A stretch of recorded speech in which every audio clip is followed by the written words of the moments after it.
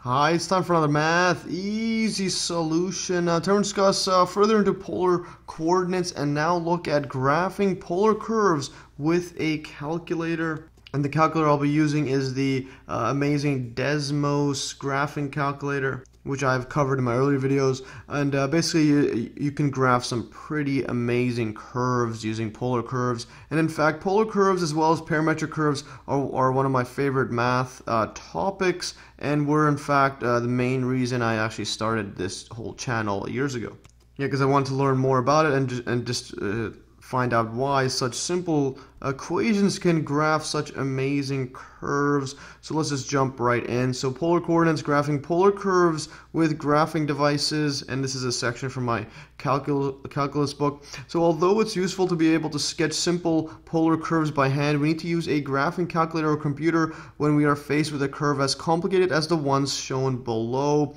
And this is from my calculus book. So you have this ring right here where it goes like this up and down like a sinusoidal wave, but in a loop in a circle. So this one is just r equals sine squared 2.4 theta plus cosine to the power of 4 2.4 theta, like that. And here's another curve right here, which is an amazing star shape. Both these are both symmetric about the pole or the origin. This one's r equals sine squared 1.2 theta plus cosine cubed 6 theta. And this is an absolute amazing shape like that, formed just out of this equation like that. So let's just go further. So some graphing devices have commands that enable us to graph polar curves directly. With other machines, we need to convert to parametric equations first, but the Desmos calculator, which I'll go over in a bit, can do it in both polar or parametric equations, but I'll show both just for completeness, because you could graph similar curves using both types. So in this case, we take the polar equation r equals f of theta and write its parametric equations as, and again, this calculus book is a bit old, so that I guess when the writers were writing the book, they might not have had such calculators that could do both. And but regardless, let's just write this in both, and I'll show you in both using the Desmos calculator. So first, if we have a polar curve r equals f of theta, if we have r as theta, and then it's basically r's distance from the pole. Again, it's just a refresher. I've been going over this in my earlier videos, but just again, if this is the polar axis, I'm just going to go over it again for just completeness. So now if you have that's theta, the angle, and that's polar axis, and this is the origin, this distance is r, then we have the coordinates r theta. But if we want to write this in parametric equations, we basically want to get this in x, y form, so we'll impose this on a xy axis like that, and what I'm going to do is draw a right angle like this. So if this height here is y, and then this distance from here to here is x, in other words, we have coordinates as well, so that's r theta, or that's the same thing as x theta, like that. And this is the coordinates in both, that's polar and this is Cartesian coordinates. And again, recall, you just use trigonometry to find the relation between the two. So cosine theta is just equal to adjacent over hypotenuse, that's x over r, like that. And then we have sine is opposite over hypotenuse, y over r, and then all we do is move the r to the other side, and then we end up getting equations for x and y. So we get x equals 2 r cosine theta, and then we have y equals 2 r sine theta, like that.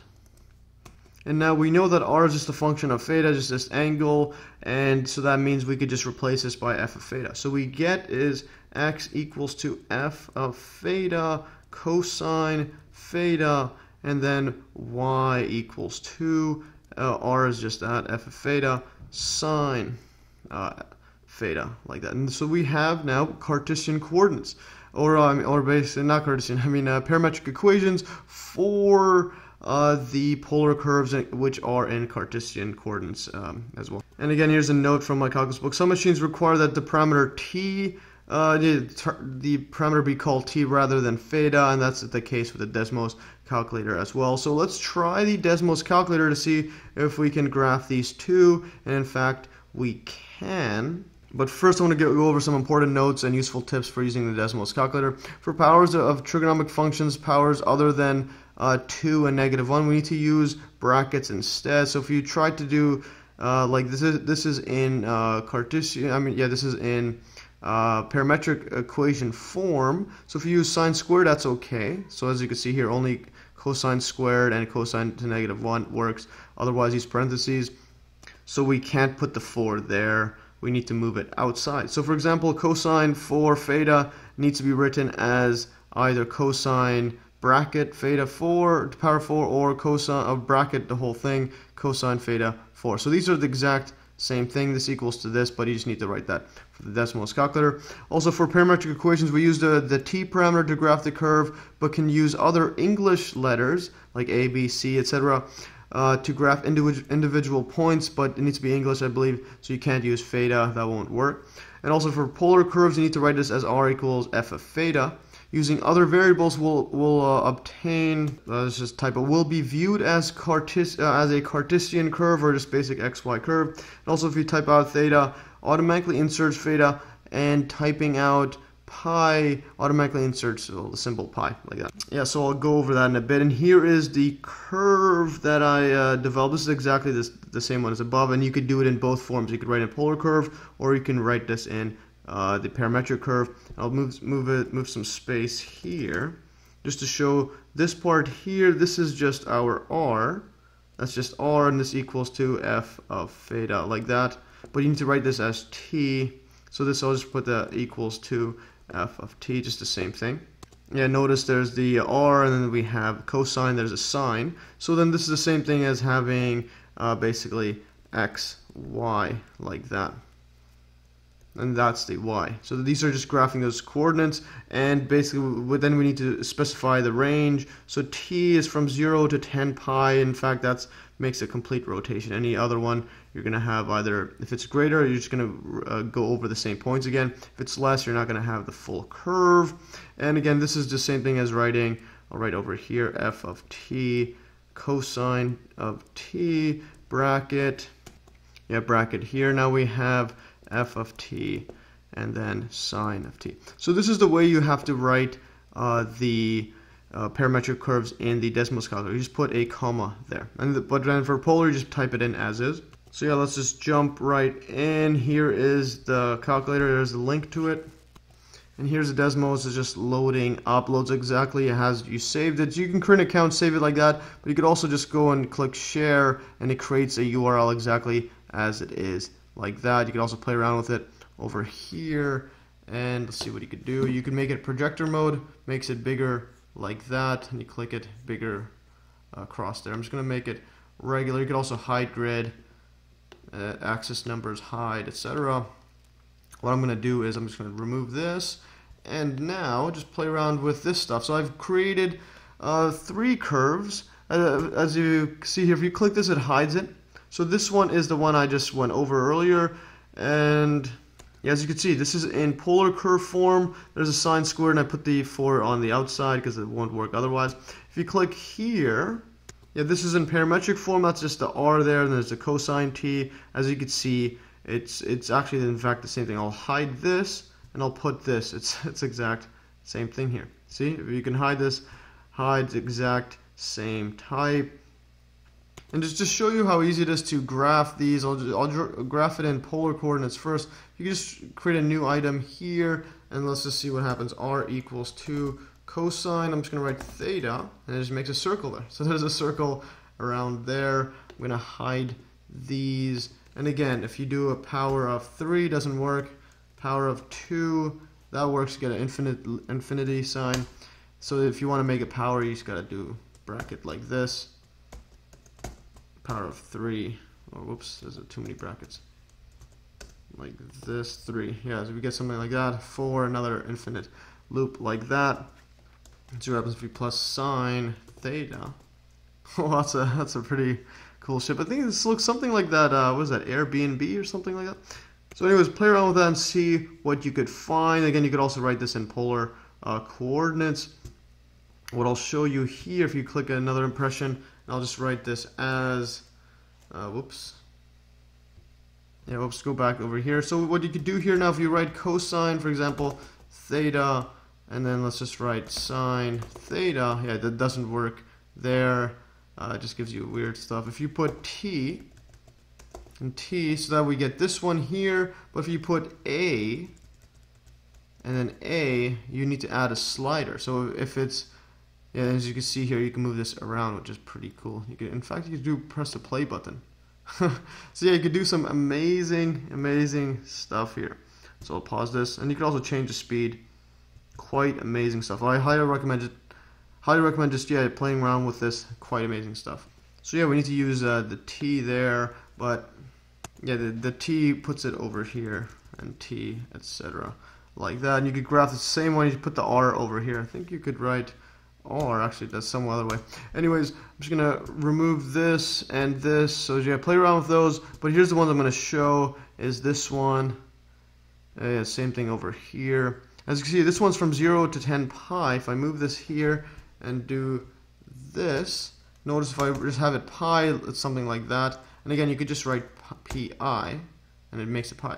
If you go to 1, actually it's 12. Let's go to 2. 2 is still not complete. 3 is not. 4, 5, 6, 7, 8, 9. And then you put, well, if you put another one there, it goes more. So you have to put a 10. If you put another 0, yeah, it's the same thing. And then here's another curve. Let's hide this. This one, yeah, it's that same star shape that I showed earlier. It's a big one like that. And again, you can have it in, yeah, so this was the, in the parametric form. And this one is the polar form. It's the exact same curve. And again, over here, you could change this. This is from 0 to 10. I'm just going to write 1. If you put a 1, it goes like that. Put a 2. Put a 3, put a 4, put a 9 here. 9 looks complete. We put another 0 and notice the difference. You add more stuff on top. Yeah. So if you look at my mouse here, and then you put another 0 just to see it overload. Yeah, so it's not there. So if you put a 10, and as you can see here, if you put another 0, yeah, it's the same thing. And another curve I did was this one. This one's from my physical copy of my textbook. The other ones were from a digital one as a different version. Yeah, so but then I could screenshot the digital one. But I'm following on my physical one in my videos. And we get this really cool shape like that. It's like a leaf or whatnot. And this is the sine theta plus sine 5 theta over 2. And that's all cubed. And you can have it in, again, parametric, non-parametric form. Put this over here. And then you could, I'll hide this. Make this smaller. Now you can, this one's from 0 to 4. If I remove the pi, put a 3, and then put a 4, and then put another 0, that's complete. Goes around like that, and that's T again. So, yeah, so actually I'm going to do one more thing. I'm going to copy this whole thing, just show you some cool stuff. I'm going to copy like that, right click it, I'm going to make a new expression, and then paste this here, like that. I'm gonna make these all A. I'm gonna make this A. Do the same thing here. A. And then let's see this one A. So yeah, I made that A. So you get a point across here because we have these ones over there. I'm gonna move this down here. Scroll everything and press play and see how it goes all the way around it. Perfectly like that. Absolutely amazing. You could see that curve there. Absolutely amazing. And then you could pause and you could change a lot of stuff. So this calculator is absolutely amazing. Anyway, so that's that. Let's just see what we have now. The rest of this I took a screenshot, put it all over here. So we have the ring there. We have that star shape, and then written in both parametric and polar form. We also have this shape here, that leaf shape like that. This is the equation. Again, I'll put a note. This figure was in the physical version of my calculus book, whereas the first 2 figures were from a different version that I only have a digital copy of. Hence why I simply copied and pasted from the digital copy while I'm currently following along my physical copy. Hashtag FYI. Anyways, try it out for yourself. Let me know of the amazing curves you create. Hashtag amazing Desmos Calculator. And yeah, like always, yeah, that's all for today. So hopefully you enjoyed this, and like always, you could download these exact notes in the link below. And you can also view these as an article at steemit.com. My username is @MES. I'll post these shortly after I upload this video. And yeah, these are some absolutely amazing curves you could do. And let me know some of the stuff you make. Anyways, that's all for today. Thanks for watching, and stay tuned for another Math Easy